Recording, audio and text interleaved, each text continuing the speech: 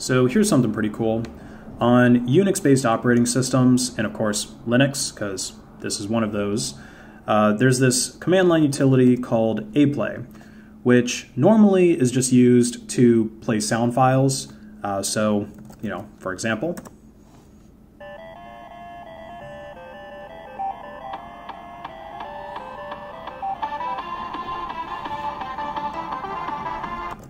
so yeah, that's normally how you would use aplay, but it's not actually limited to just playing sound files. You can technically play any type of file that is on your operating system.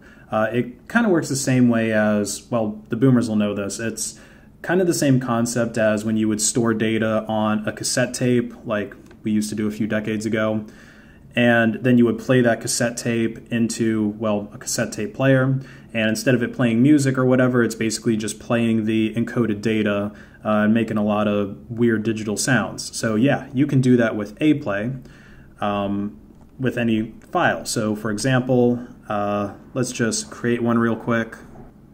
Actually, I think I have my example file already. Yeah, so this hello file, it contains the text. This is what hello world sounds like. And if we aplay it, that's what hello world sounds like. Just a quick little pop. So obviously much faster than a human being could say it. I guess you could say that computer language is much more efficient than ours.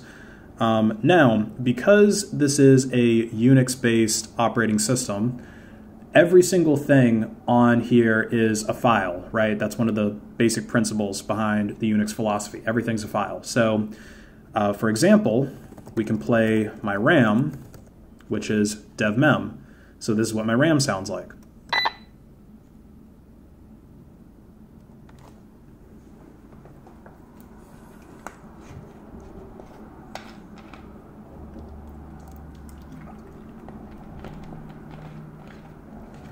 And it's going to be silent for a little while. So let's just go ahead and start this bad boy up.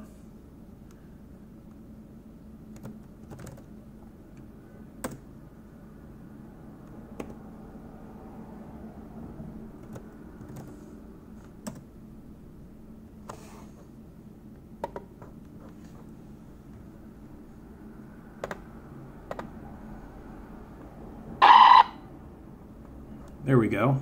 It's starting to make a little bit of sound.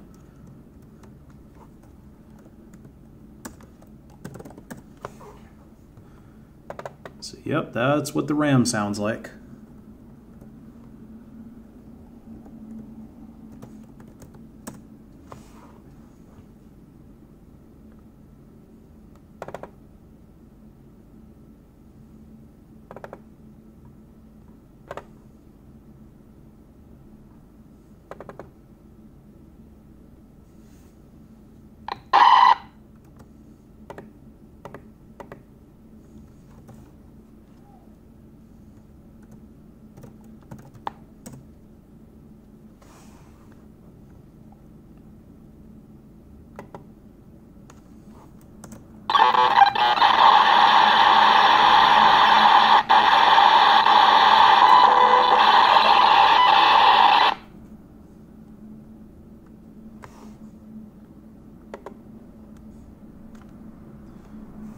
Yep, that is the sound of RAM. Let's see, I think it might... It's not done yet.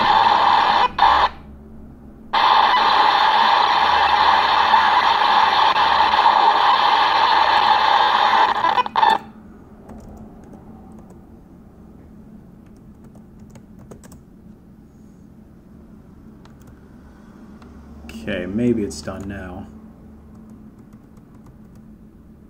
Yeah, so that's what the RAM sounds like.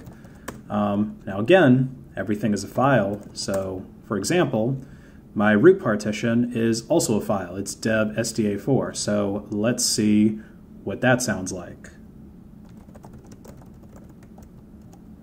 This is what a Gen 2 root partition sounds like.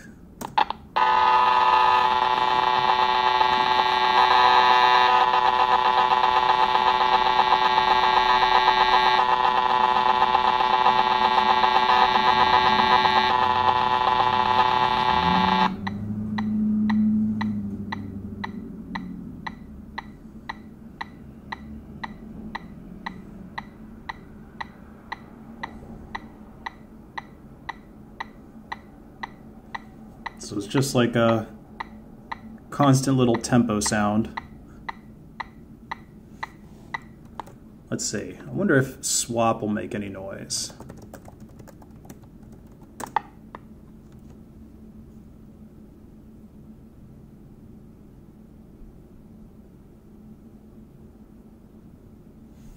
Yeah, not quite as interesting as root. Let's see, maybe we can get something out of the boot partition.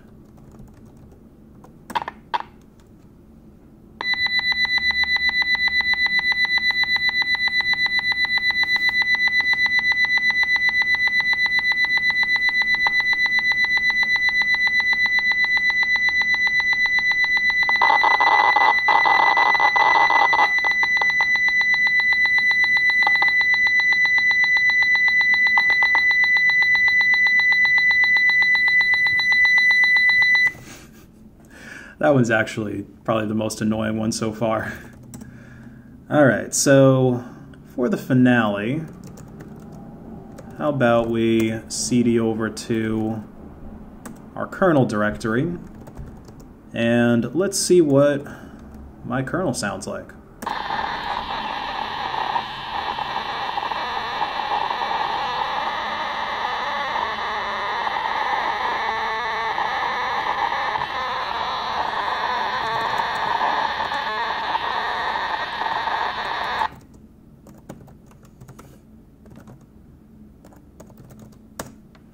So that is what this sounds like. Kind of short, right? It's not too bloated of a kernel configuration.